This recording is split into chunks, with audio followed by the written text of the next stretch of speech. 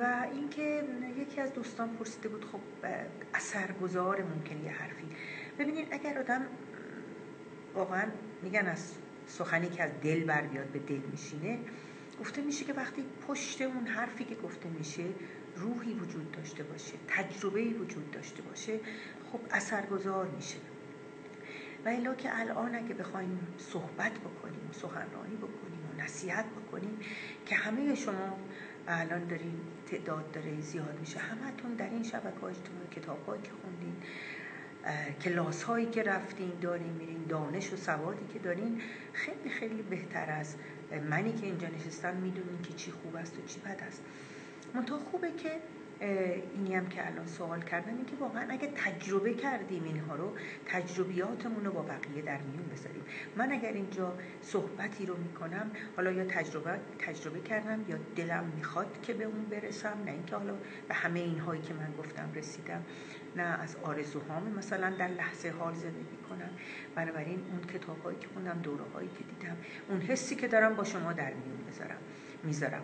ولی اینکه بخوایم یک چیزی رو از رو نوشته یا از روی گفته های بقیه بیایم برای بقیه بگیم، حالا سر کلاسمون باشه یا اینجا در کامنت بذاریم، که خب واقعا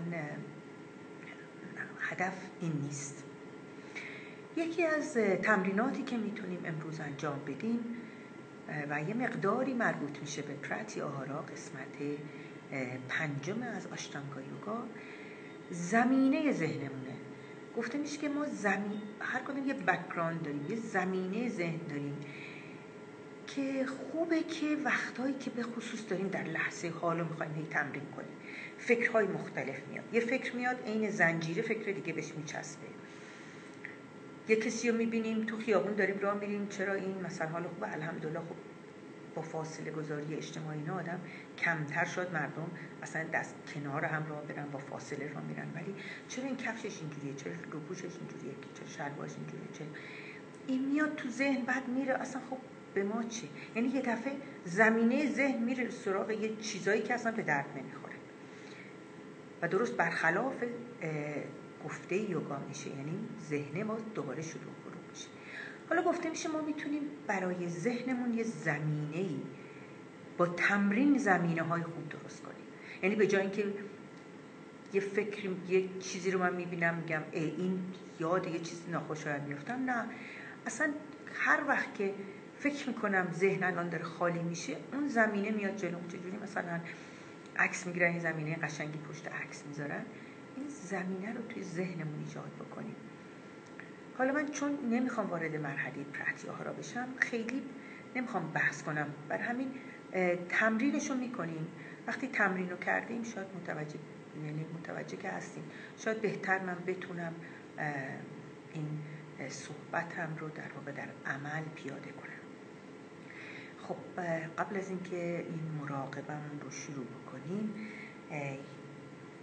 یه ذره حرکت میکنیم. پاها رو جلوتون دراز کنید به اندازه که راحتین، پا باز باشه، حدود مثلا عرض باسنتون یه ذره بیشتر، مهم نیست. انگشتای پا رو میگیریم، سرمون بالاست، پشت زانوها چسبیده بزنیم، آرنج رو خم میکنیم، صاف میکنیم، دم میگیریم، بازدم. وقتی میاییم بالا دم، میریم پایین، بازدم.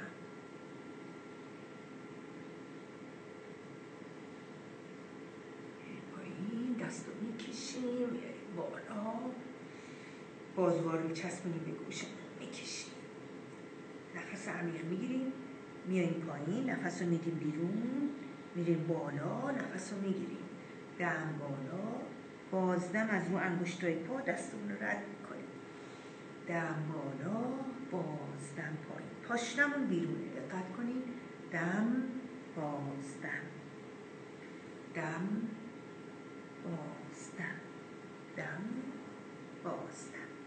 جهت رو عوض کنیم، دم جلو، بازدم. تمام مدت داره بدن کشیده میشه، دم بازدم، دم بازدم، دم بازدم. دوباره انگشتای پا رو میگیریم، سرمون بالا، دوباره با دم و بازدم آرنج رو خم میکنیم، صاف میکنیم. دم میگیریم، خالی میکنیم. دم بعدی دست راست نیم دایره میزنه، دم رو همون نیم دایره برمیگرده، باز دم. دست چپ دم، باز دم. دست راست دم، نفس عمیق، باز دم. دست چپ دم، باز دم. دوتا دست رو میبریم بالا، پاها چسبیده به هم، دستا کشیده، میکشیم خودمون رو به راست، میکشیم به چپ، دستا رو پشتمون میذاریم، سر میندازیم عقب و نفس عمیق میکشیم و میاییم دوباره میشینیم. حالا یا 4 زانو میشینیم یا 2 زانو میشینیم یا تکیه میدیم، یا اگر نمیتونیم رو صندلی میشینیم، کف پاها رو زمین میذاریم. مهم اینه که بتونیم راحت بشینیم. خب یه چند لحظه چشما رو میبندیم، راحت میشینیم، دست ها رو زانومون میذاریم.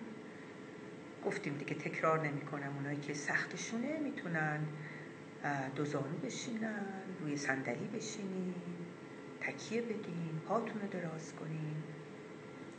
سعی کنیم یه جوری بشینیم که دیگه تکون نخوریم، یعنی وول نخوریم. به پاهامون توجه کنیم، یه خود انگشتای پا رو حرکت بدیم. میدونیم که زیرمونه ولی میتونیم یه ذره حسشون کنیم. بذاریم زانوامون به سمت زمین راحت بره، مثل این که میخواد بچسبه به زمین. رانها راحته، پشتمون تا جایی که میتونیم صافه.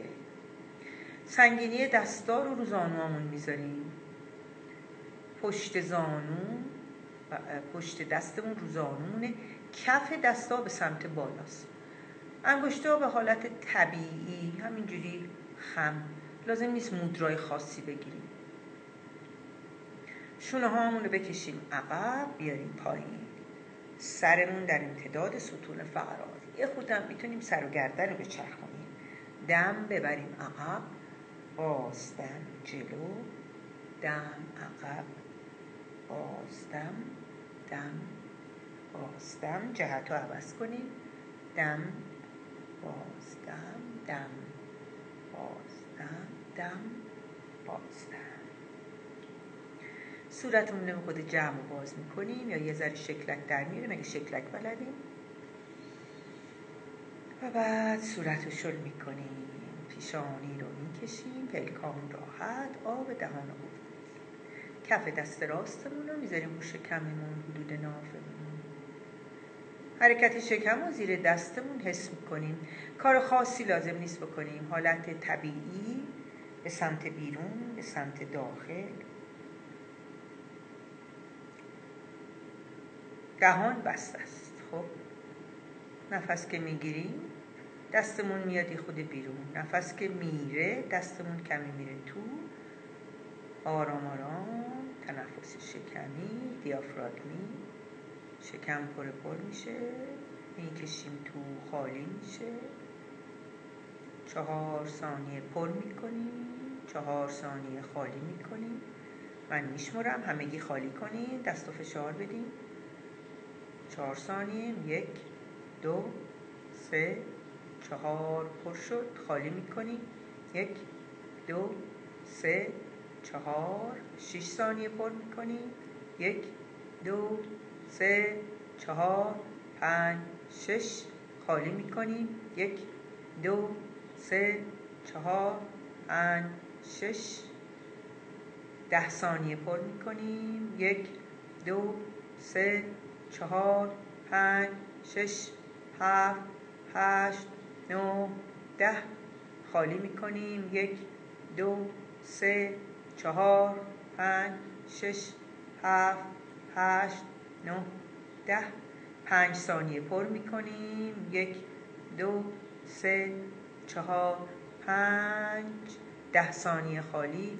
1 2 3 4 5 6 7 8 9 10 5 ثانیه. 1 2 3 4 5 پر میکنیم، خالی میکنیم. 1 2 3 4 5. آخرین دور هر کی تا جایی که میتونه تنفس شکمی. ذره ذره ذره. گفتیم قسمت پایین ریه است. دیافراگم فشار میده، اندامهای شکم میاد بیرون، ریه جای بیشتری رو اشغال میکنه. حجمش بیشتر نمیشه، فقط شکلش عوض میشه. بعد خالیش میکنیم. خالی. خیلی خوب. دست راستمون هم میذاریم رو پای راستمون. یه چند لحظه ای باز به تنفس‌های طبیعی توجه میکنیم.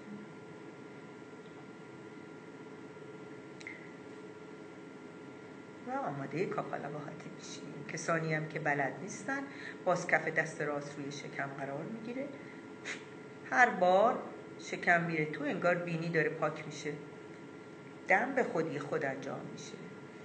دم میگیریم، بازدم، دم، بازدم، دم، ضربات با زیر شکم.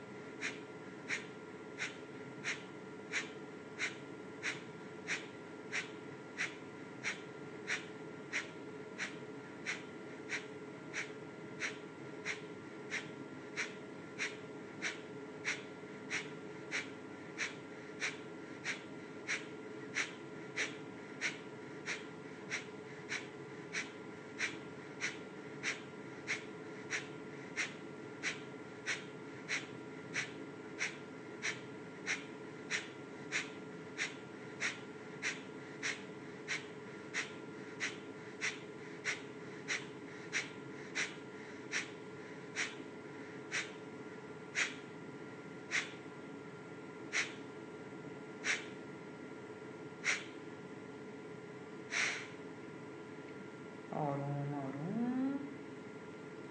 خب کسانی که تنفس 3 مرحله‌ای بلدن، 5 تا 6 تنفس عمیق میگیریم و عمیق‌ترین نفس رو حبس میکنیم. اونم که بلد نیستن، عمیق‌ترین نفس رو طولانی حبس میکنیم.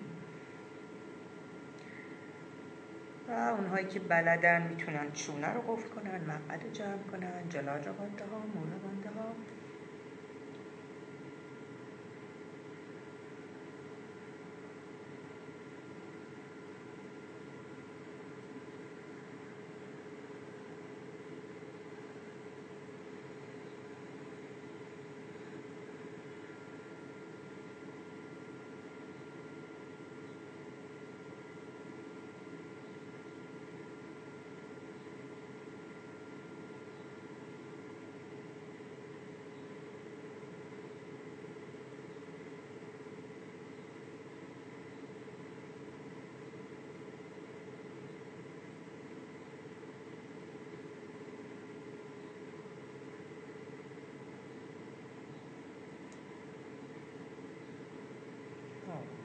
اگر نگه داشتیم بازدم.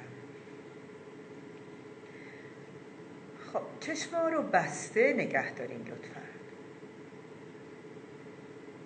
دست ها رو رو زانوتون و همون حالتی که گفتیم حفظ میکنید. یکی از حالات راحت نشستن، سوخاسانا، سیداسانا، پادماسانا، واجراسانا، هر کدوم رو که میدونین. دوباره شانه ها عقب و پایین، سر در امتداد ستون مهره ها. اگر صورت رو جمع کردیم، پیشانی صاف، پلک ها راحت، آرواره ها شل. آب دهان خورد بدیم. به تنفس های طبیعیمون توجه کنیم. دیگه زحمتی برای نفس خاصی نمیکشیم.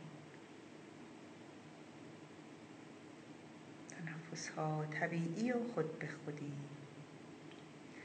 هر فکری هم که میخواد بیاد در آسمان ذهنمون میذاریم بیاد. جلوی فکری رو نمیگیریم. درگیر فکر خاصی هم نمیشیم. مثل یه فیلم انگار که از جلوی چشممون عبور میکنه. آسمان بی نهایت ذهنمون و افکاری که مثل ابر از یک سمت میان از سمت دیگه خارج میشن. حالا میخوایم در این آسمان بی نهایت، در این فضای بی نهایت خودمون یک تصویری بسازیم. میتونیم هم حتی نسازیم، فقط جایی که بودیم در طبیعت به یاد بیاریم.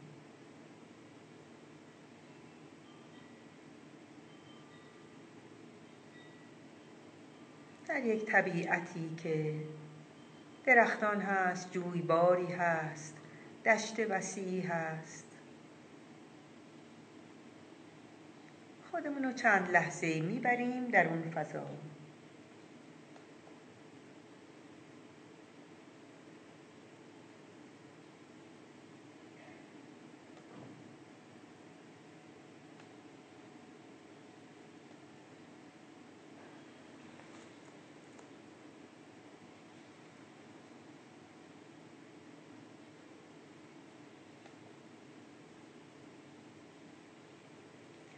چشمامون بسته است. رفتیم در یک طبیعت زیبا. از کنار جویباری داریم عبور میکنیم. نسیم خنک صبحگاهی به صورتمون میاد.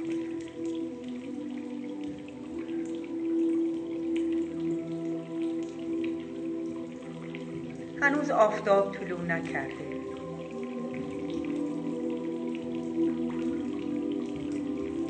گاهی اوقات از لابلای درختان آسمان سرمه‌ای رنگ رو می‌بینیم.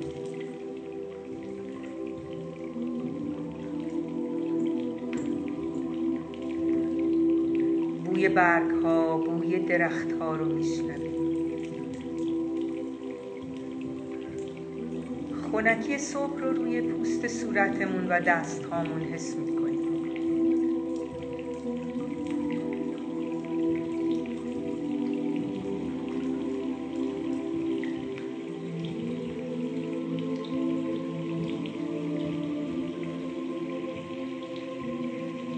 کاری نداریم،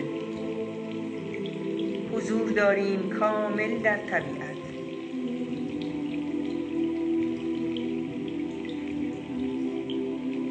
هر لحظه در همون جا هستیم، کنار جویبار، کنار درختان، کنار اون دشت وسیع.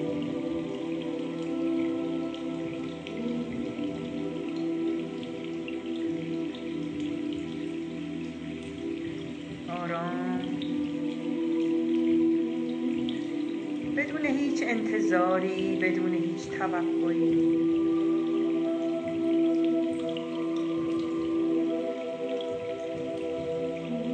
بدون اینکه فکر کنیم بعدش چی میشه، قبل چی شده. در کنار جویبار در حرکتی.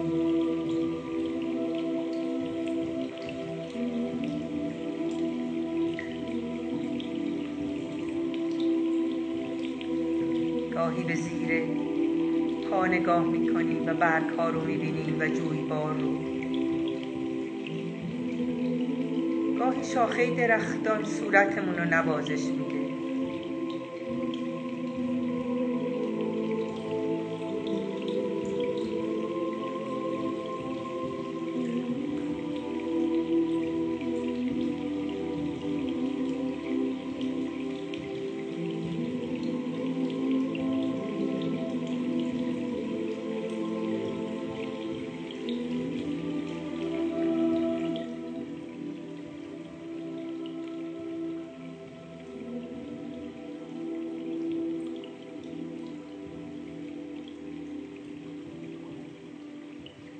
و آرام آرام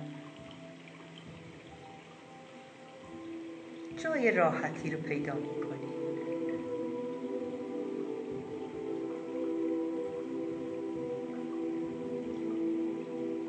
کنار جویبار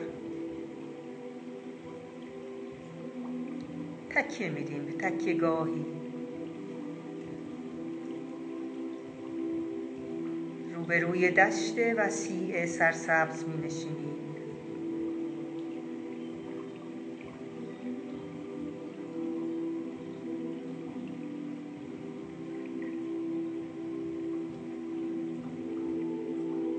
در افق دوردست ابرهای صورتی و قرمز رنگ نشانی از آمدن خورشید بودند.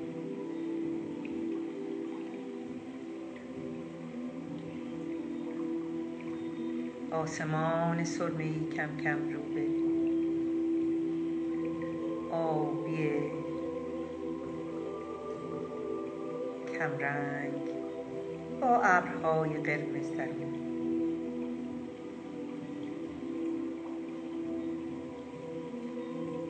به دشت سرسبز نگاه می‌کنیم، می‌نشینیم منتظر طلوع خورشید.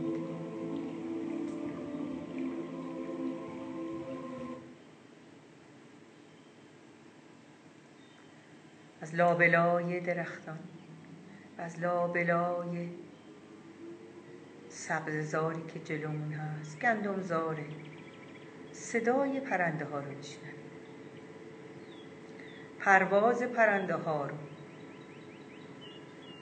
در زمینه آسمان آبی میبینیم. از لابلای علفزار برمیخیزند و دوباره میشینند. گاهی هم به آسمان بی نهایت پرواز میکنند.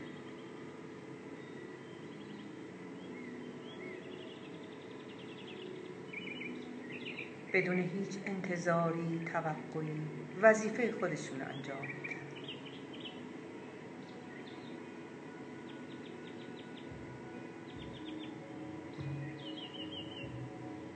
ذره ذره نارنجی خورشید رو میبینیم در اون افق دوردست در حال بالا آمدن.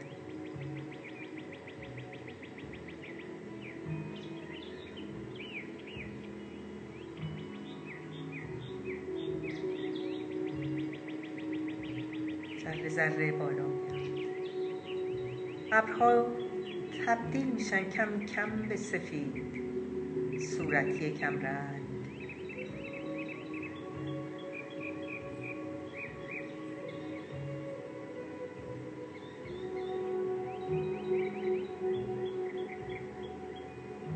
قرص نارنجی خورشید بالاتر و بالاتر میاد.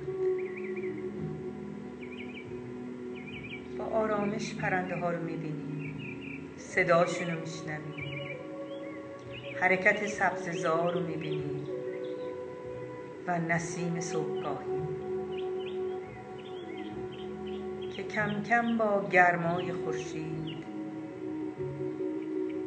حس بسیار خوشایندی کل وجودمون.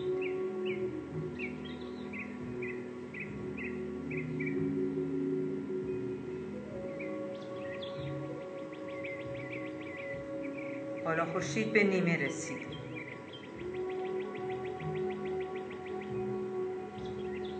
در افق بزرگتر و نارنجی تر به نظر میرسه.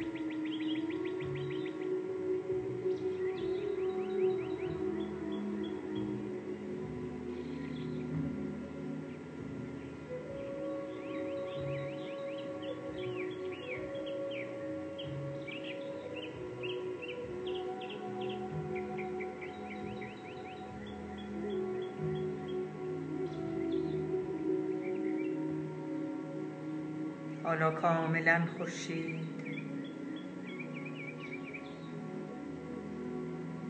بالا آمده، مماس شده با خط افق، دایره کامل. پرواز پرنده ها رو جلوش بهتر می‌بینیم.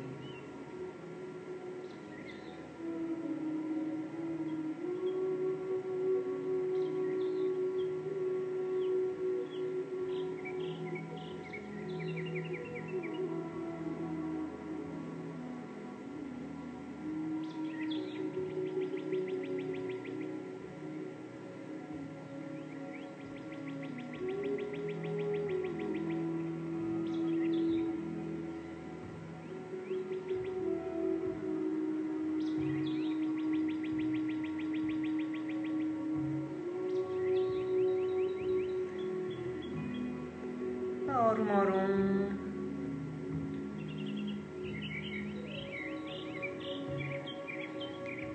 حس میکنیم که وقتشه که لحظاتی در اون فضا به پشت دراز بکشیم.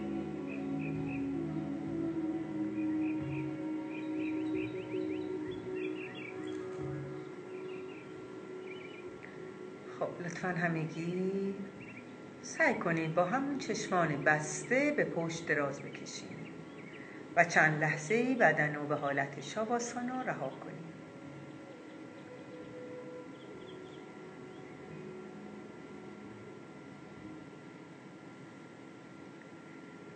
خوب بدن رو رها کنید.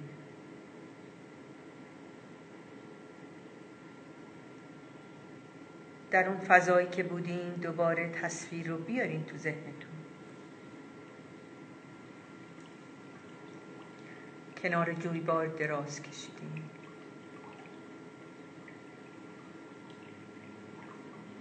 چشماتون بسته است و فقط صدای جویبار رو میشنوید.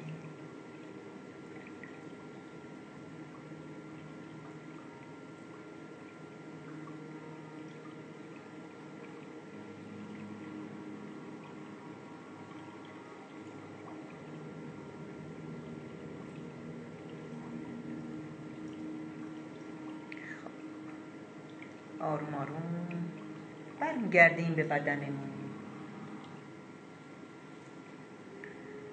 انگشتان دست و پا رو حرکت میدیم. پاها رو میاریم کنار هم. دست ها رو بالا سر قلاق میکنیم. یک کشش خوبی به بدن میدیم.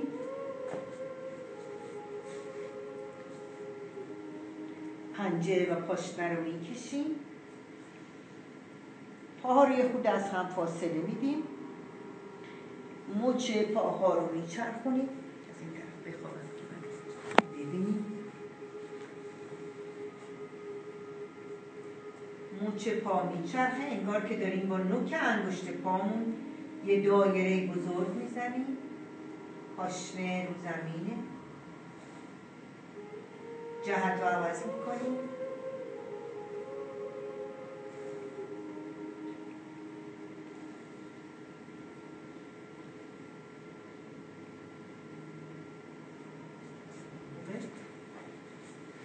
کف پاها رو این بر اون بر دوشک اگه داریم، اگه نداریم 50 سانت فاصله میدیم.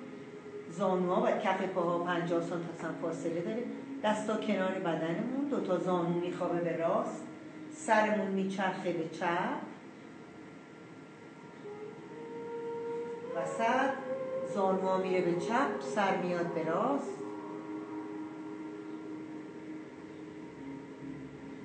وسط زانوها میچسبه به سمت صورت. دوتا زانو به سمت گوش راست، سر میره به چپ. زانوها میره به چپ، سر میاد به راست. دوباره زانوها به سمت گوش راست، سر به چپ. زانوها چپ، سر به راست. وسط میان. پاها رو بغل میکنیم. با چند تا اله کلنگ میشینیم. میریم به حالت گربه.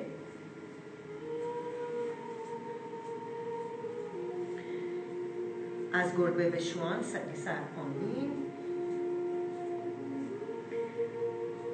پاها به اندازه عرض باسن بازه. دستا عرض شانه. میریم روی پنجه. میایم روی پاشنه. پنجه پاشنه. پنجه پاشنه.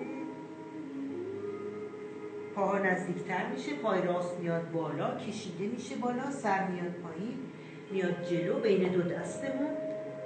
پای چپ میاد کنار پای راست، میای بالا. کف دست جلو سینه. آماده میشیم برای سلام بر خورشید. چشمامون بازه. اگر که میتونین چند لحظه میتونین چشمان ببندیم.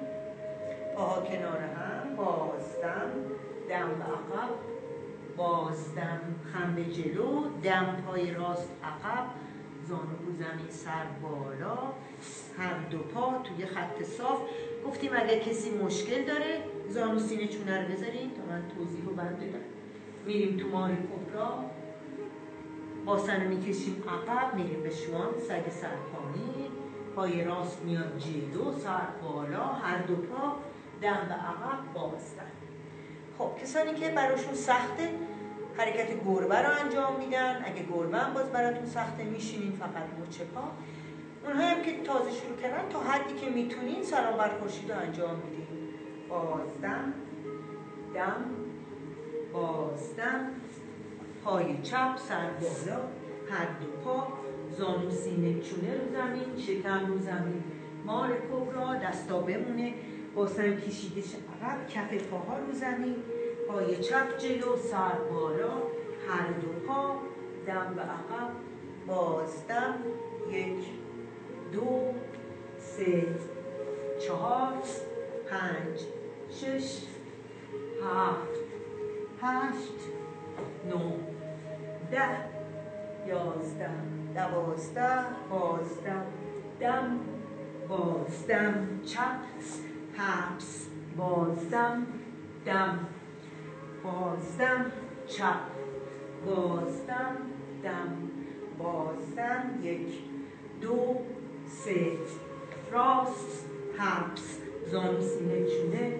مار کبرا، شوان، راست، بازدم، دم، بازدم، 1 2 3 چپ، حبس، بازدم، دم، بازدم، چپ، هر دو پا، دم، بازدم، 1 2 3 4 5 6 7 8 راست، هر دو پا، دم، بازدم، 1 2 3 چپ، حبس، بازدم، دم، بازدم، چپ، هر دو پا، دم، بازدم، 1 2 3 راست، هر دو پا، زانو سینه چونه،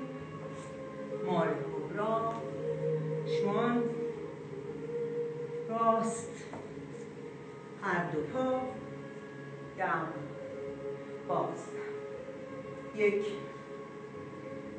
2 3 چپ، حبس، زانو سینه چونه، مار کبرا، شوان، چپ، هر دو پا، دم، بازدم. دو دور آخر، 1 2 3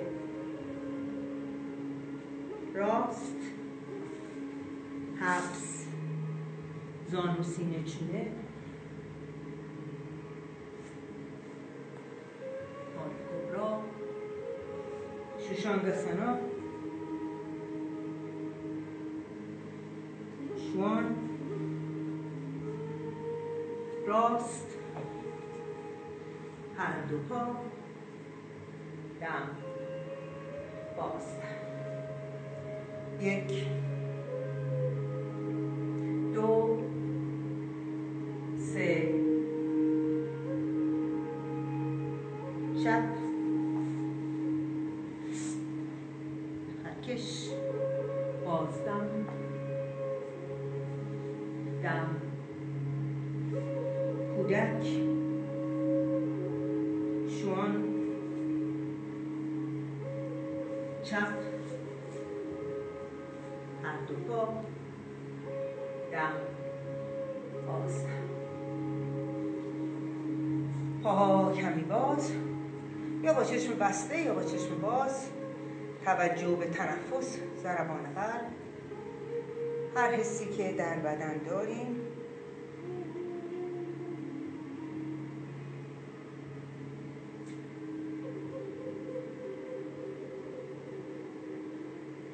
میذاریم التهابات بدنمون کم بشه. سلام بر خورشید بدن رو گرم میکنه. خون رسانی به تمام مورک ها. بهروزترینش ارتباط خوبی بین حرکات و نفسمون ایجاد میکنه و کلا یک وارماپ، یک گرم کننده است در یوگا. جزو آسانه های یوگا به حساب نمیاد. خب به پشت دراز میکشیم، بدن رو رها میکنیم، حواس رو روی نفس و ضربان قلب نگه میداریم.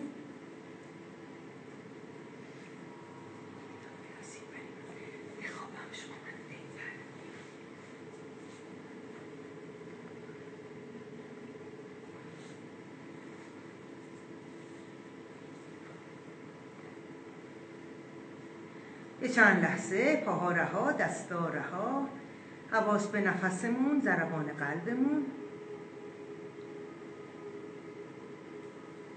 شد میکنیم بدنمون.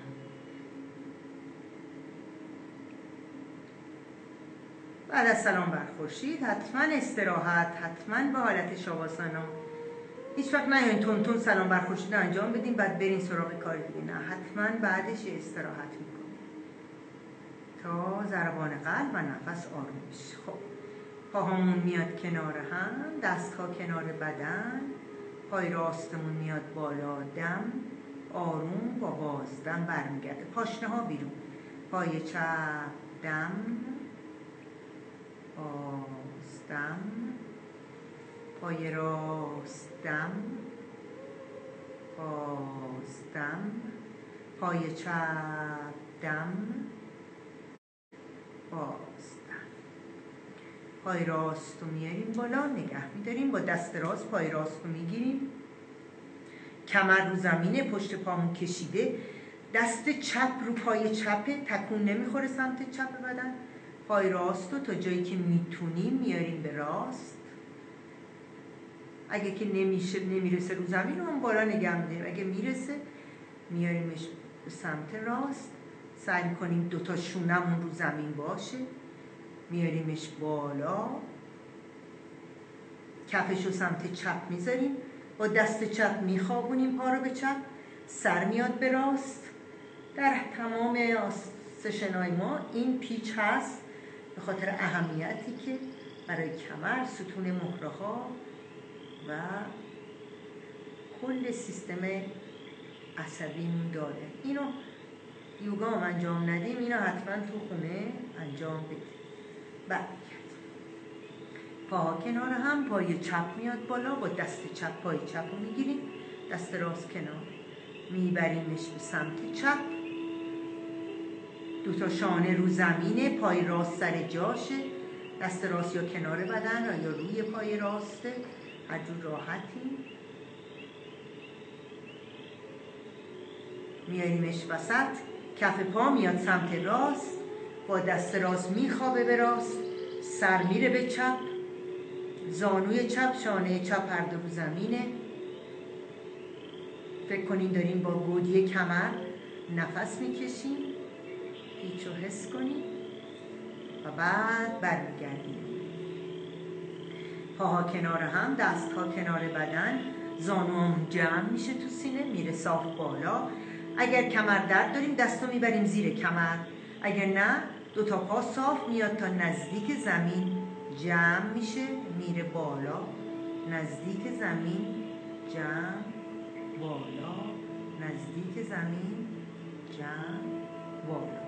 حالا برعکس جمع میشه بعد میره جلو، میاد بالا، انگار یه چرخی رو داریم عقب میبریم، بالا جمع میشه، جلو، بالا جمع، جلو، بالا جمع، جلو، بالا. این دفعه که جمع شد بغل میکنیم، پا رو از مچ رد میکنیم.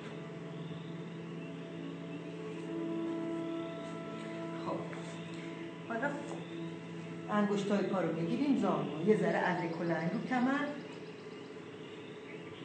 سرمون رو زمین.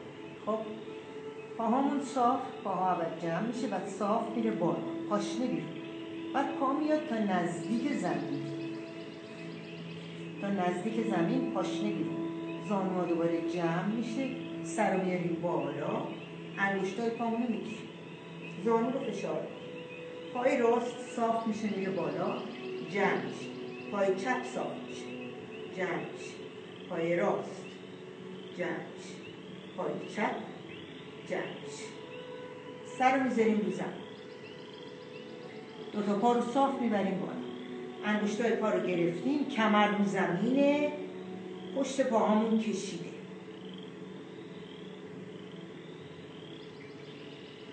خب آروم آروم دستمون رو قلاب میکنیم پشت سرمون، پا رو میاریم تا نزدیک زمین، سر میاد جلو، زانوها جمع میشه. حالا آرنجا رو میچسبونیم به زانو. پای راست صاف میره بالا، جمع میشه. پای چپ صاف میره بالا، دوباره پاهامون صاف نزدیک زمین. انگشتای پا تو یه ردیفه با سر.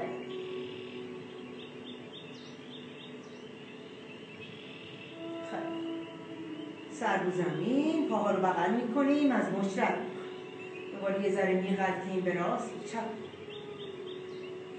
کف پاهامون رو میذاریم روی زمین، دستها کنار بدن رو زمین. دم کمر و شکم خوب میاد بالا، باز دم آروم رو زمین. دم انگار شکم میخواد به سقف برسه، باز دم دم باز دم. دم میاد بالا، باز دم میاد پایین. سر رو بلند میکنیم، دستها رو روی زانو میذاریم، پای راست رو میاریم بالا، میکشیمش.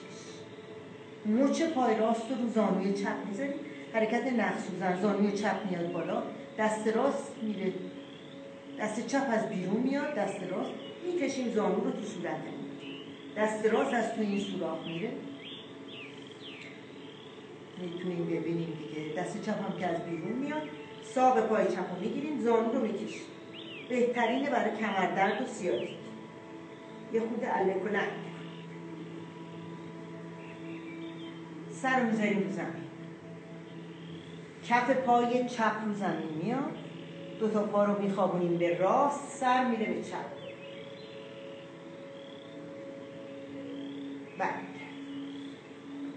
کف پاها دوباره رو زمین، پای چپ میاد بالا. خب پای چپ رو بگیریم، کشیمش، مچش رو بذاریم رو زانوی راست، زانوی راست میاد بالا، دست راست از بیرون، دست چپ از تو سوراخی که بین دو پاس میره، زانوی راست رو بکشیم، اله کلنگ رو کمر.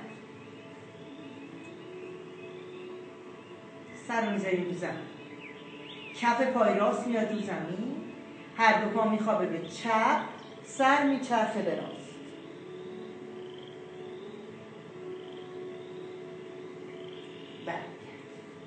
کف پاهام دوباره روی زمین، دستها دوباره کنار بدن. سعی کنیم پاشنه پا رو بگیریم و باسن و شکم رو تا جایی که میشه بدیم بره بالا، بعد دستا بره اون زیر قلاب شه، بازوها نزدیکتر بشه، دنبالچه رو بکشیم تو و تنفس‌های عمیق و راحت.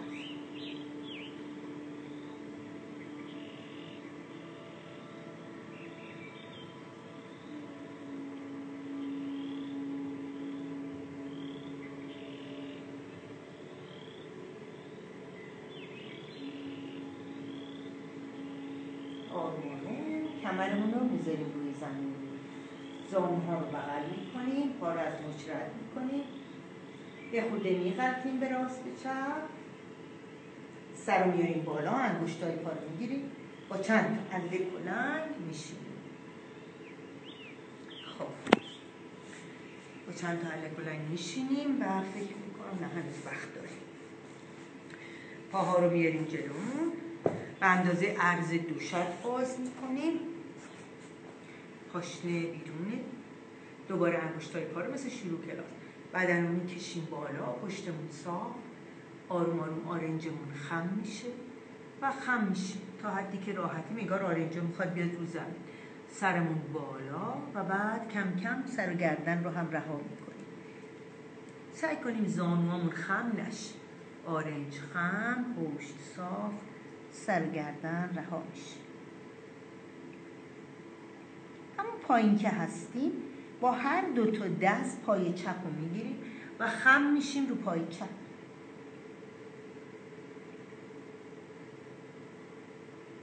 دست چپ پای چپمون میمونه، به راست نگاه میکنیم، دست راست رو میکشیم بره بالا. کشیده.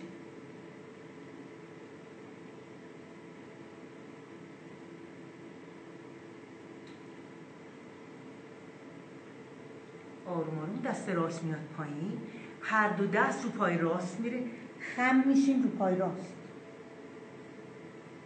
تمام مدت کنار بدنمون هستیم. هر کششی، هر انقباضی، حتی دردی رو حس میکنیم. اصلا منتظر چیزی نیستیم، همین جایی با بدن یکی هستیم. دست راست پای راست رو میگیره، دست چپ میره بالا، کشیده میشه بالا. سعی کن اونجوری وارفته نباشه، کشیده تا حدی که میتونی.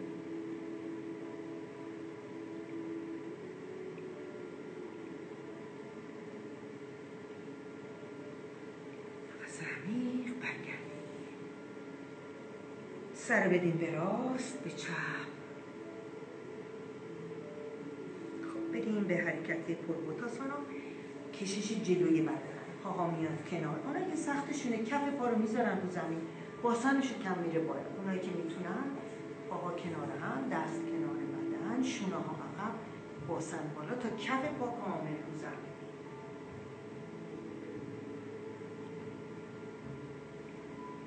میچرخیم رو دست راست، میتونیم با دست چپ پای راست رو بگیریم بیاریم بالا.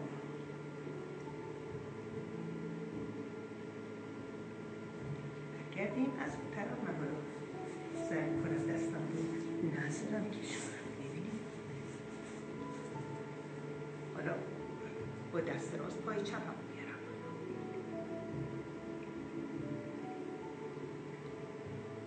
خیلی خوب برگردیم و به حالت کودک استراحت کنیم.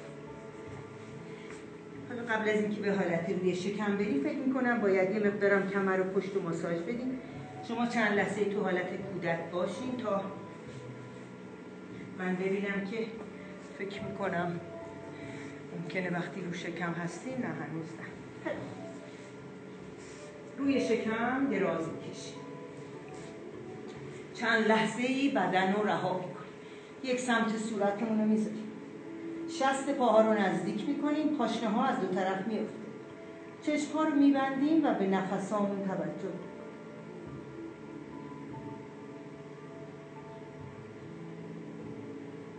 پاها رو از زانو خم میکنیم طبق معمولی که همیشه انجام میدیم. با تمرکز و آرامش مچ پا رو میچرخونیم. میتونیم شونمون هم بذاریم روی دست. فکر کنید با نوک انگشت پا داریم تو هوا دایره میزنیم. جهت رو عوض کنیم.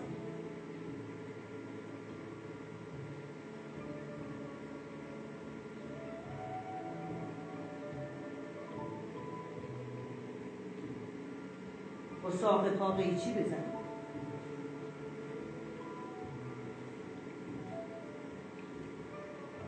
یه پا پایین، یه پا بالا.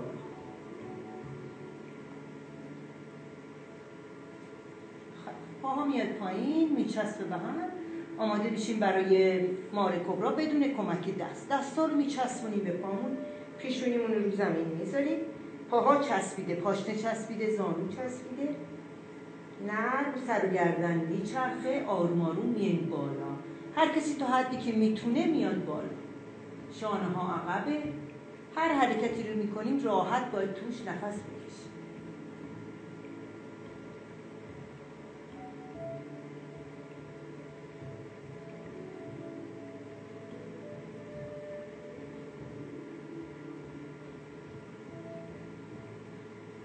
آروم آروم برمیگردیم، استراحت میکنیم.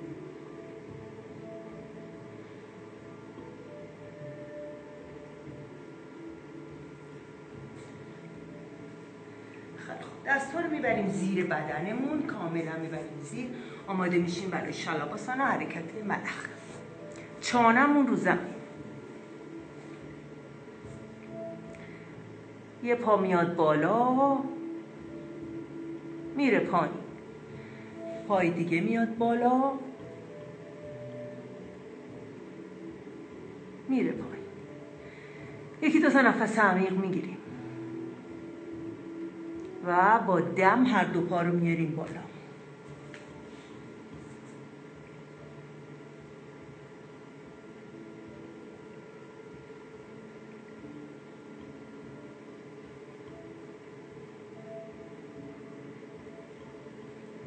آروم برمیگردیم، دستا رو در میاریم و استراحت میکنیم.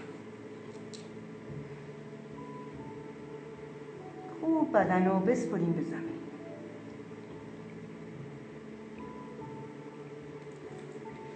خب آماده میشیم برای قبل از اینکه به حرکت بعدی بریم این نوتیفیکیشن رو داد که 1 دقیقه بیشتر نمونده. اینو تمومش بکنیم. خوش آمدید به ویدیوی دوم، روز سه‌شنبه 10 تیر، ویدیوی دوممونه. خوش آمدید. روی شکم بودیم، داشتیم حرکات روی شکم رو انجام میدادیم. مار کبرا رو انجام دادیم، شلاباسانا رو انجام دادیم. حالا دهانوراسانا، کمان رو میخوایم انجام بدیم.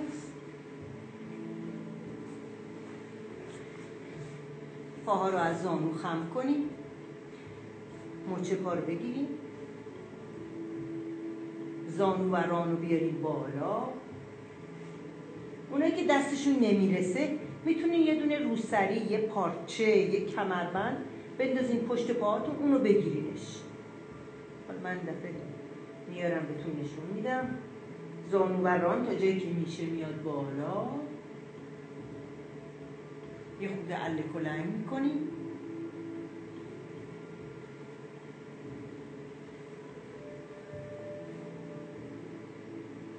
یه خود میتونیم بغلتیم به راست به چپ و رها کنیم. استراحت.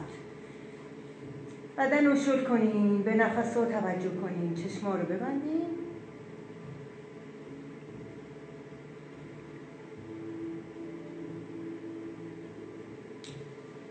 آروم بریم به حالت کودک. بقیه استراحت رو به خاطر اینکه انقباض دادیم به کمرمون، حالا خود کشش میدیم که اگه زانومون اذیت میشه دست رو میزنیم پشت زانو، یا اگه بالش دوست دارین میتونین بالش رو بزنین. اونایی که مشکل زانو دارن به این شکل، اگه سرمون نمیرسه به زمین 2 تا مشت میکنیم، پیشونیمون رو میذاریم روی مشتمون.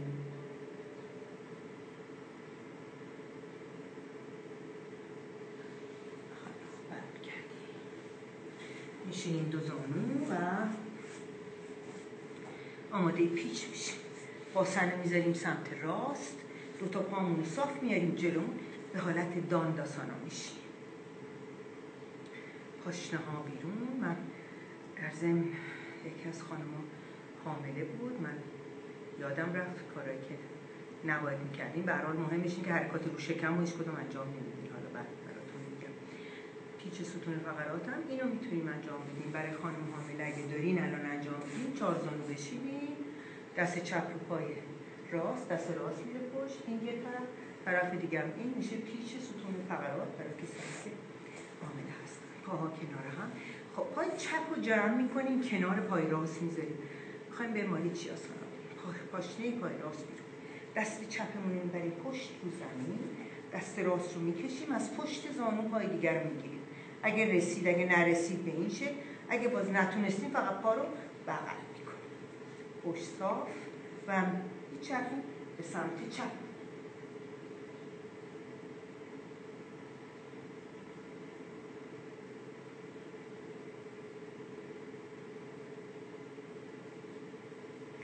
آروم برمیگردیم و چند لحظه استراحت میکنیم. دوباره به حالت دانداسانا، پای راست کنار پای چپ، دست راست پشتمون، دست چپ میاد از پشت زانو پای میگیره، بدن رو میچرخونیم کامل به سمت راست.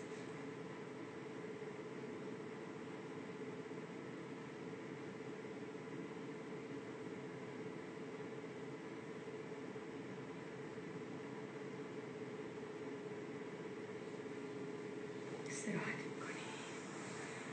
سرگردن شد. خب خیلی وقت حرکت کلاغ رو انجام ندادیم.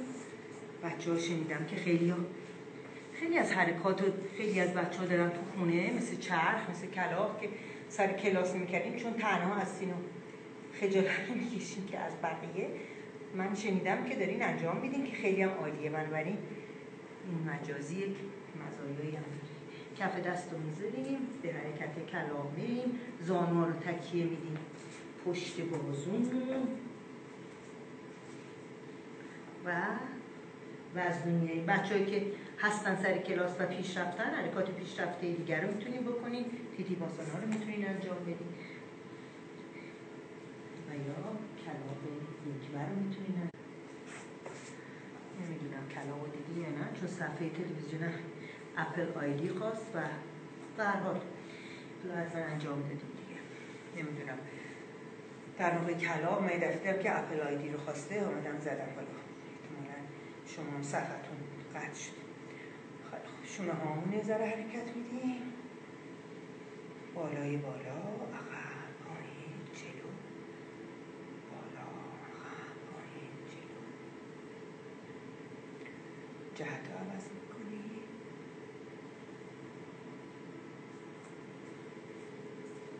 آروم سر گردن رو میچرخونید. سیستم صوتیمون به هم خورده، مجبوریم CD بذاریم. هی CD مثل قدیم CD عوض کنیم.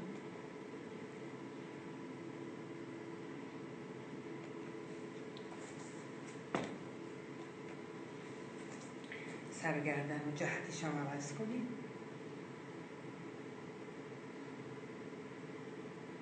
خوبه. دستا رو قلاب کنیم، بکشیم جلو، بیایم بالا، ببریم پشتمون، دستا رو قلاب کنیم، بیاریم بالا.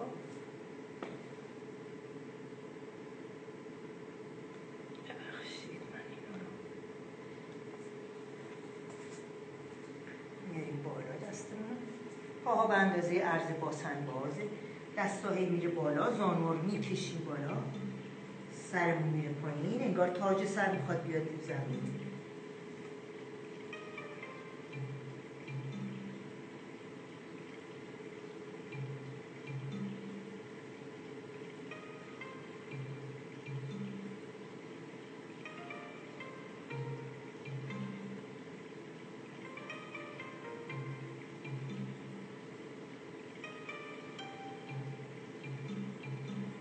زانو خم، دستا میاد از پشت میاد جلو، سرمون بالا، دستا کشیده، با اتکات میگیم.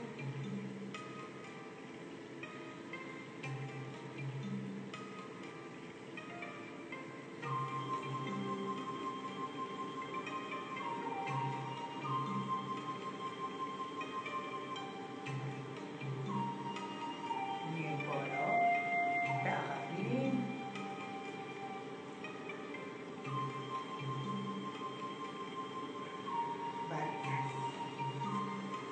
سر رو میدیم به راست، به چپ.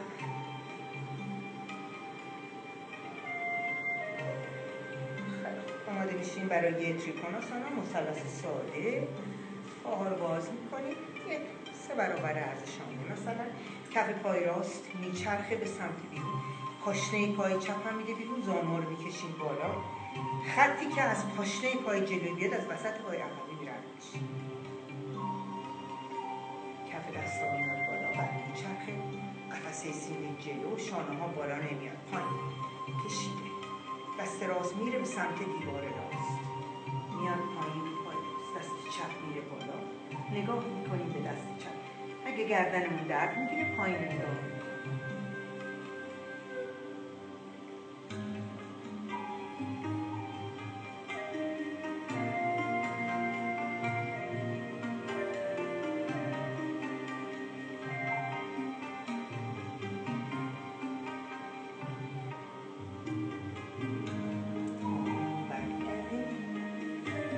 فاصله پاها رو تغییر نمیدیم.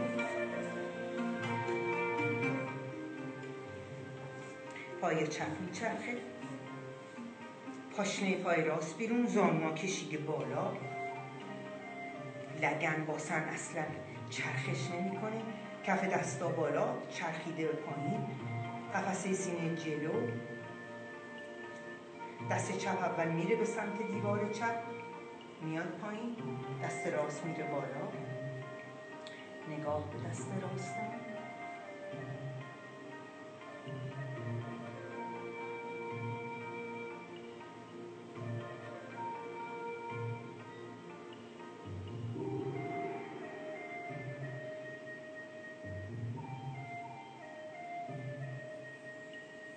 دست راست میاد پایین، بین دو پا استراحت میکنیم، ماساژ میدیم پامونو، یه پا پشت پا، آروم آروم میاییم بالا، سر رو میدیم به راست به چپ،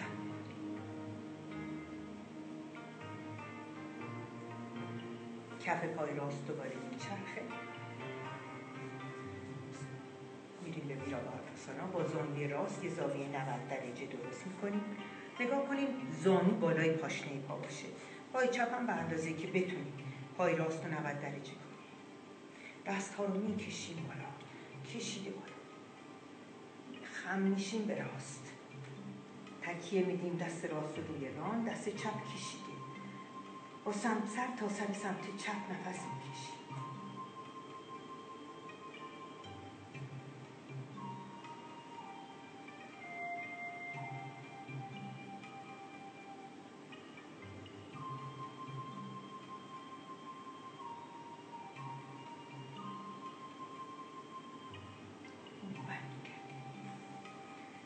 فاصله پا رو تغییر نمیدیم، چند لحظه چشم رو میبندیم،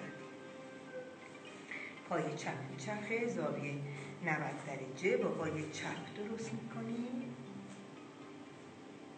دست ها کشیده بالا، کشش به سمت چپ، تکیه میدیم، سر تا سمت راست بدن، بازومون از گوشمون رد میشه، مثلث و زاویه 90 درجه، یکی از بهترین تمرینات برای سیستم گوارش،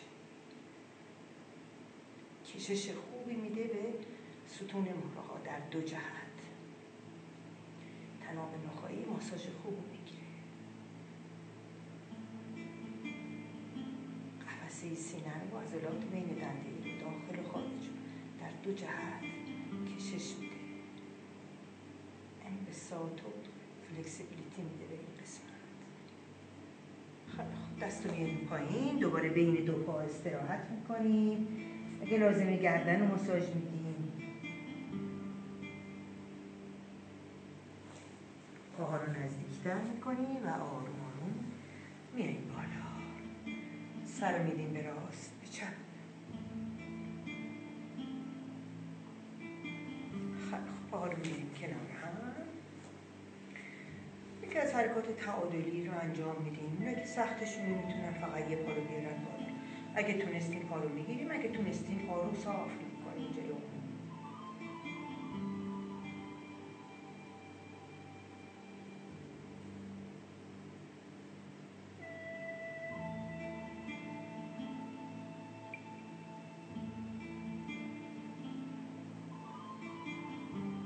میتونیم خم کنیم، یه خودم از عقب بکشیم و بعد رهاش کنیم، چشم رو ببندیم،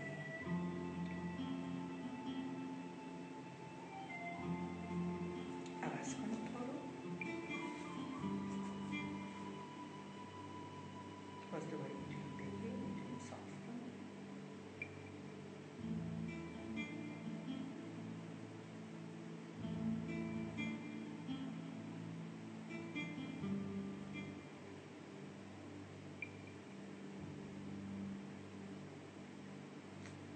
از عقب بکشیم، رهاش کنیم، چشم رو ببندیم چند لحظه،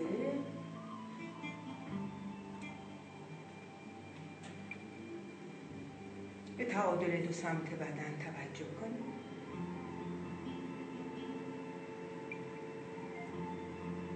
نفس عمیق، چشم باز کنیم، چرخش به راست به چپ، دستا پرت میشه، زانوها کمی خم میشه، پاشنه پای مخالف رو نگاه میکنیم،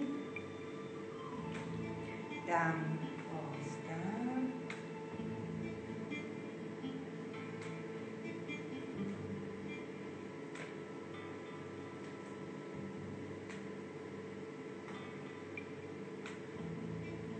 آروم بدون اینکه یه دفعه وایسین میذاریم بعدم خودش به خودی خود متوقف بشه.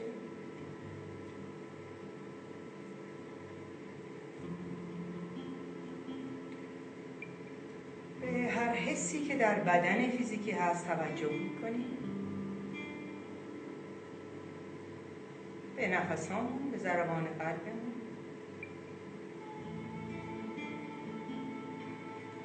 نفس عمیق، چشم باز میکنیم، اول دوشک قرار میگیریم، میریم رو که انگشتای پا آروم آروم زانو رو خم میکنیم، میشینیم، پا رو بغل میکنیم، چند تا اله کلنگ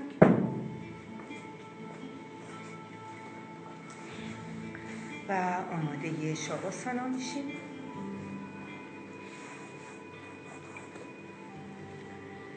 سر رو بلند میکنیم، 4 دست و پارم بلند میکنیم، همه رو با هم میکشیم، پرت میکنیم رو زمین، باسن رو از زمین بلند میکنیم، پرت میکنیم، قفسه سینه رو میکنیم از زمین، رها میکنیم، شونه ها رو میاریم نزدیک گوشمون، بالای بالا میدیم بره پایین پایین، سرمون رو به راست و به چپ میچرخونیم، وسط یه خود صورت رو جمع و باز میکنیم.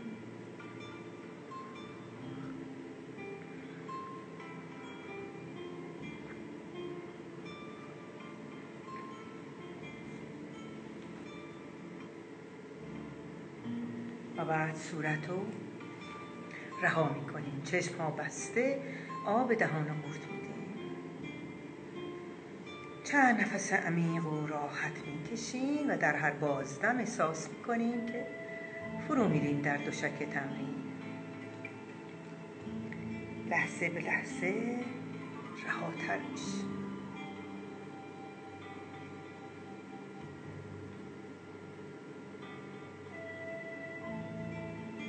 انگشتای پامون رها میشه. آگاه میشیم از تمام کف پامون.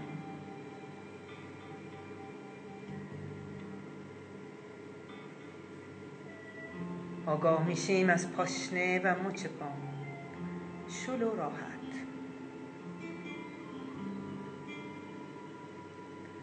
روی ساق پا، پشت ساق پامون رها، سنگین.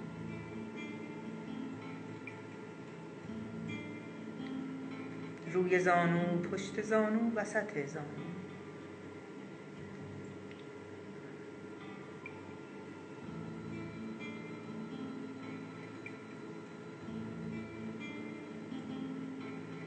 سر تا سر عضلات رانمون رو حس میکنیم، شل و رها. پاهامون راحت، سنگین، دو طرف بدن. انبساط پاها میاد به سمت باسن و کمر و اینا رو هم رها میکنه، میچسبونه به زمین. عضلات شکم، داخل شکم، تمام قفسه سینم،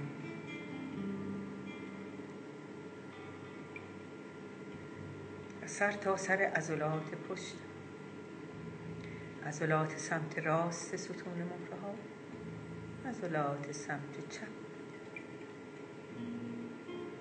کمرمون، کتفمون، شانه هامون پخش چسبیده به زمین.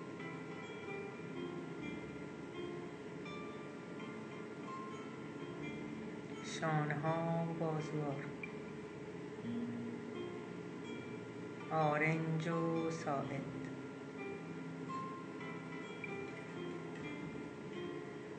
مچ دست و کف دست،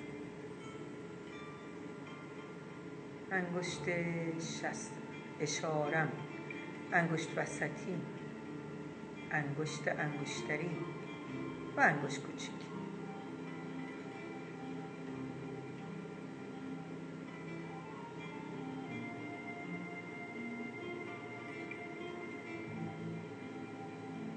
صورتمونم رها میشه، آرواره ها شل میشه با یه لبخند، حتی زبان داخل دهان رها میشه. جاذبه زمین گونه و شقیقه و پیشانی رو صاف میکشه. خطوط چهره باز میشه، دور لب، دور چشم. حس خوبی در سر تا سر وجودمون. اندامهای داخلی، قلب و ریه در داخل قفسه سینه. احساس آرامش و سلامتی کامل. اندامهای داخل شکم، روده ها و معدم، اثناعشر، کبد و طحال، لوزالمعده و کلیه ها در انبساط با نهادگی و سلامتی و اعمال طبیعی خودشون دارن ادامه میدن.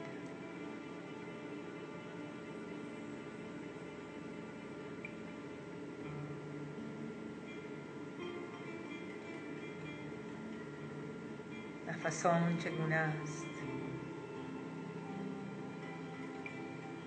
حرکت عضلات شکممون چگونه است؟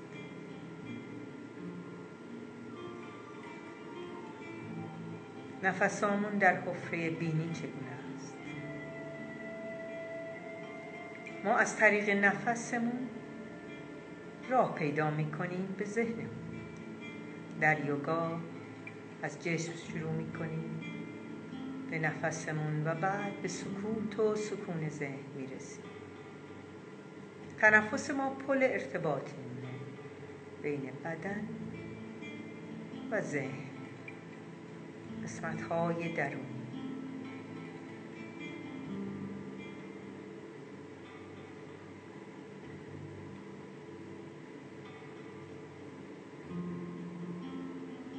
ذره ذره نفس‌ها داره آرام‌تر و عمیق‌تر میشه.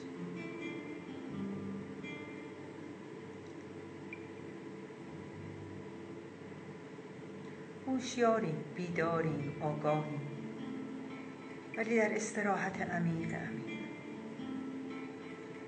این استراحت رو با خواب اشتباه نکنیم. عمیق‌تر از خواب، آگاه‌تر و هوشیارتر از بیداری.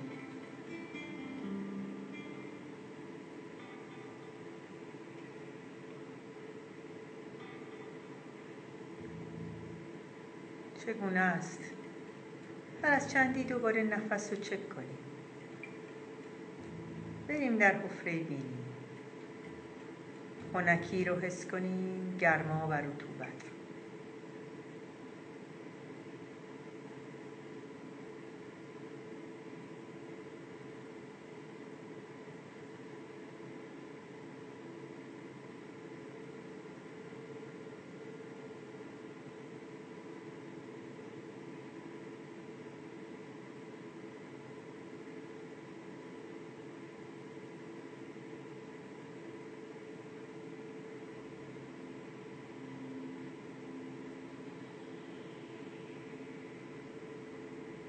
هوشیاریم، خواب نیستیم.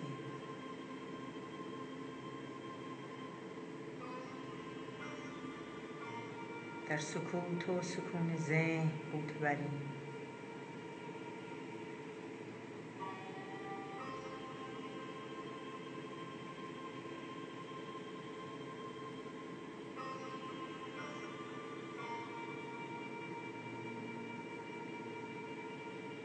حس کنیم در این لحظه با چند صد نفر در حال شاواسانا هستیم. در کنار هم. جسم هامون جداست، روح ها در کنار هم. یک پارچگی.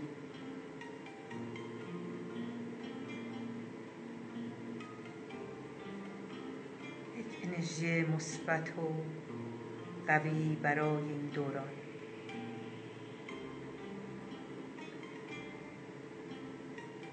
کمک به خودمون، به خانواده‌مون، به جامعه‌مون و به کل جهان هستی.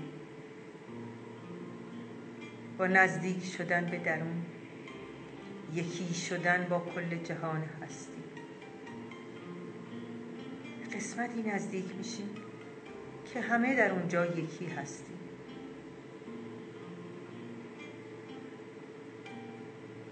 حس کنیم این انرژی رو، این یک پارچگی رو، جدا از سن و سال و مادیات و نژاد و کشور و همه در این لحظه یکی شدیم. یک پارچه، سرور درون، آرامش درون، حضور درون در همه یکیست. منیتی نیست، نفسی نیست که ما رو از هم جدا کنه.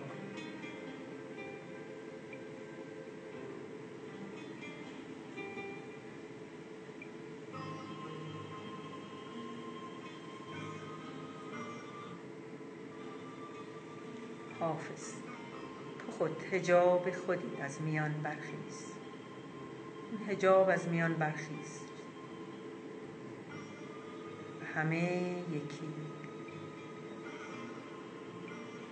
با ذهن‌های خالی، با حضور، بدون منم، بدون منیت. یکی تیشه بگیرید پی حفره زندان، چو زندان بشکستید همه شاه و امیرید. که این نفس چو بند است و شما همچو اسیرید.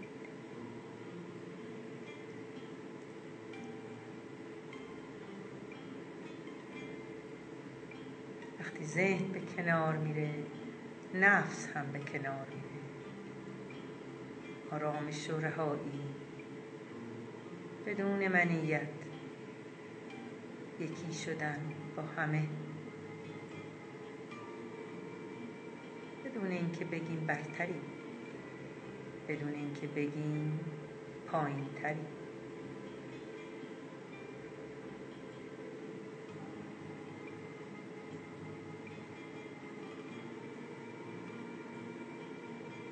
انگار که داریم در این لحظات با قلبمون نفس میکشیم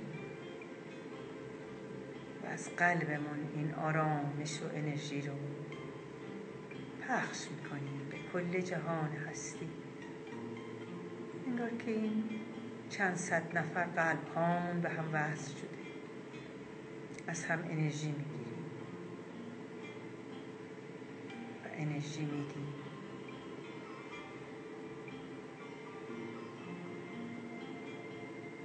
به تمام بیماران، به تمام کادر پزشکی و درمانی، به تمام کادر دانشمندان و داروسازان و به تمام کسانی که معنوی و مادی به نیازمندان این لحظات کمک میکنند.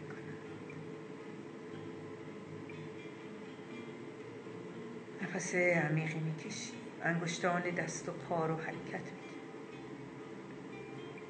پاها رو کنار هم میاریم،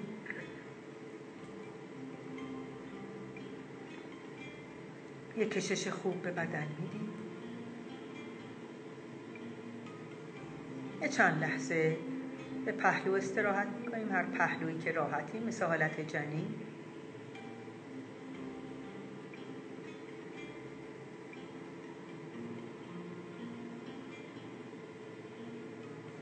با چشمان بسته میشینیم،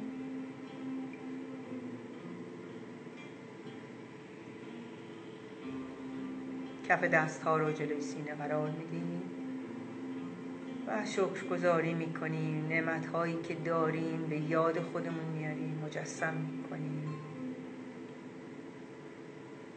ذهن ما عادت داره بره سراغ چیزهایی که نداره. باید حواسمون باشه و دائما با توجه کردن به داشته ها، مثبت های زندگیمون، با این عادت ذهن مبارزه کنیم.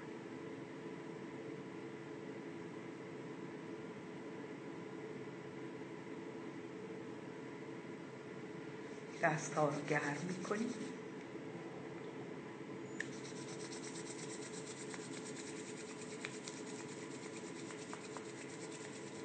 و کف دست‌ها رو می‌ذاریم روی پلکان. گرما و تاریکی حس خوبی میده به اعصاب بینایی. کف دست‌ها رو روی همه بدن حرکت میدیم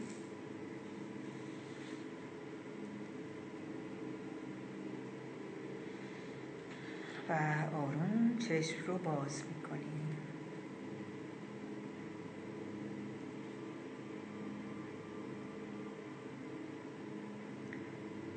خیلی خیلی ممنون از شرکتتون در این تمرین دست جمعی. وقتی که گذاشتید، توجهی که کردید، یادمون باشه که کامنت هایی که از درس های 4 ماه گذشته در شروع کلاس داشتیم به اطلاع بقیه یا حداقل به من برسونید. من کامنت ها رو باز میکنم. وقتی که من دوست دارم شما رو در واقع به نوعی میبینم با این کامنت هاتون، هر چقدر که خیلی ها میذارن و میرن سریع. آرزوی عزیز، معین، پورپروین، علی، مهناز، یاسمین، میترا، زهره، مشکان، ناهید. سلام پیام عزیز، کوه نیومدی؟ خانم دکتر مینو نفهمیدم.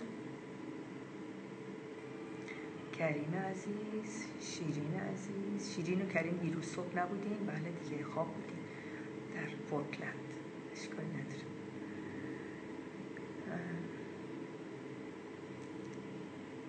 خانم شعله نمیدونم، احواز. فروغ عزیز خوش آمدی. بله شما که از نبراسکا بودین. گلی خانم، انشالله که تونسته بودیم باشیم همه با هم تمرین امروز کرده باشیم. نگار جان تویی؟ نگار دانا، هم کلاسی قدیمم. آره الان دیدم اسم تو، خیلی عالیه. هم کلاس مدرسه هدف، تو شاگرد اولمون بودی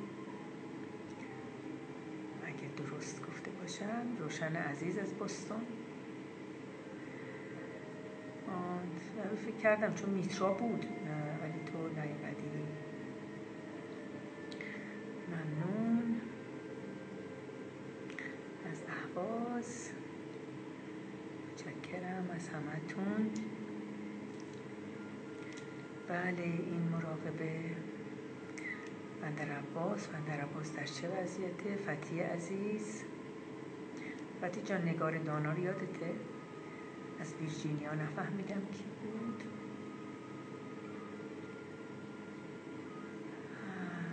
ممنونم از همتون. واقعا الان یک جامعه جهانی شدیم که با هم تمرین میکنیم. خیلی خوبه در این سلام الهی جون، در این دوران از عراق، از کجای عراق هستین؟ در این دوران سخت خیلی خوبه که شد که بشه که با هم تمرین کنیم. من از این نظر خیلی خوشحالم و واقعا اون انرژی رو که من خودم تجربه نداشتم ولی حس کردم که چقدر میشه واقعا این انرژی وقتی که دل‌ها یکی میشه، روح‌ها یکی میشه، واقعا بعد مسافت دیگه معنی نداره و ما همه تونستیم در کنار هم تمرین کنیم در این مدت.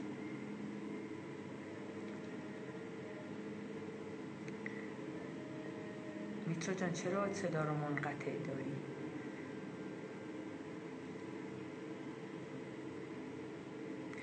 در شاباسانا خوابتون ببره هیچ اشکالی نداره، هیچ اشکالی نداره. خودتون رو بی خودی سر این چیزا معطل نکنید، حضور داشته باشین فقط. هی سراغ تجزیه تحلیل خیلی چیزا نرین. اصلا خیلی چیزا رو ما نمیدونیم که بخوایم تجزیه تحلیل کنیم. همین لحظه رو میدونیم، همین لحظه باشیم دیگه. بدنمون رو میدونیم، تنفسمون رو میدونیم. نذاریم که ذهنمون هم گولمون بزنه دیگه. خیابان فرمانیه، شما نزدیک ما هستیم. زهره حسان، ممنونم ازتون. بله، من تو جایی که واقعا بتونم که جواب میدم حتما. ما تو باشگاه فرمانیه با ما بودیم، کردستان عراق، بله، اصفهان. من نمیدونم اون دفعه شما گفتین صدا ضعیف بود. صدا دیگه الان که صدا ضعیفه، من الان که دارم یواش حرف میزنم، ولی یوگا دیگه، در کلاس یوگا دیگه بیشتر از اینه که داد بزنم اون وقت میشه مثلا تو استخر که مثلا داری شنا درس میدی که نمیشه. به هر حال اسپیکر، از این اسپیکرهای کوچولو بگیرین بذارین، صداتون خیلی بلند میشه. من خودم درسایی که دارم الان به هر حال منم هر روز درس دارم دیگه، شرکت میکنم، حتما با این اسپیکرها گوش میکنم. اسپیکرها هم که خیلی زیاده دیگه، همه جا هست، کوچولو بزرگش هست. بله دیگه، اینترنت ضعیف و اینا رو دیگه به هر حال باید سعی کنیم دیگه. الهه خانم اسماعیل زاده از استانبول، خیلی خوش آمدین. فرشته رفتیم. بله،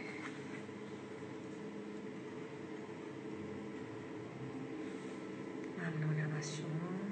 شما آموزش هم دارین؟ یعنی چه آموزش هم دارین؟ نه، با هندزفری هم اشکال نداره، هر جوری. نسرین خانم از انگلیس، کجای انگلیس هستین؟ گیتی خانم از استکهلم. کرمانشاه، یادم باشه عکس کرمانشاه بذارم. مرسی مهری جان، دیرتر معمولا نمی اومدی. منو در یوتیوب که آدرس یوتیوب رو گذاشتم، حالا دوباره براتون میذارم. براتون یوتیوب آدرسش هست، من خودم زدم، راحت میره و میاد. منتها با یوتیوب به هر حال با VPN باید باشه دیگه. بله، به هر حال غمی نیست دیگه، باید بپذیریم. غم‌ها رو هم باید در این شرایط بپذیریم. جز پذیرش کار دیگه نمیتونیم بکنیم و عملی بکنیم که به هر حال خودمون و بقیه رو خوب کنیم تا اونجا که میشه.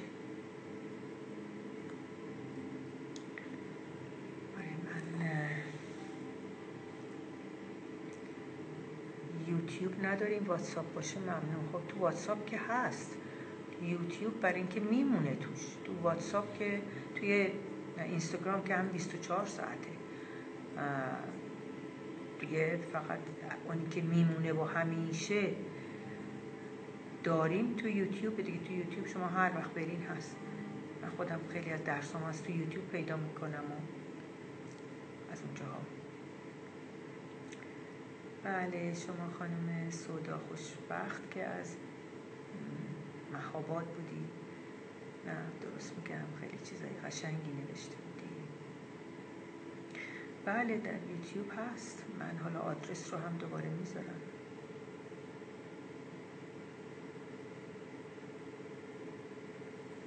منم دیگه کم کم از شما خداحافظی میکنم.